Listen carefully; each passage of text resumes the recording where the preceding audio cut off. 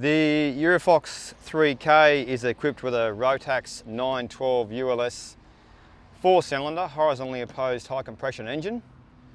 It has two Bing BMW motorcycle style carburetors fitted with dual Ducati, believe it or not, electronic CDI ignition. The heads are water cooled from these two water cooling radiators, and the engine is also oil cooled through a duct here. The dry sump, if you have a look down here, you might be able to see down inside, the dry sump's down there hidden away. And we also looked at the water reservoir here for the water cooling unit for the cylinder heads, which is hard to check with the cowling on. You would not normally see this.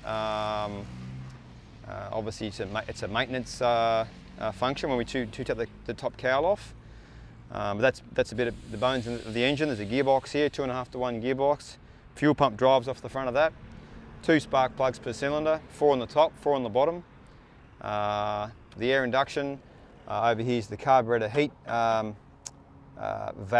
for the carburetor heat system. Normal radiator cap here, like a normal automotive car. We're actually checking the overflow tank on each pre-flight to make sure there's fluid in there. So that's about all you need to know at this stage about the Rotax 912ULS. It's 100 horsepower and it powers the Eurofoxes very well.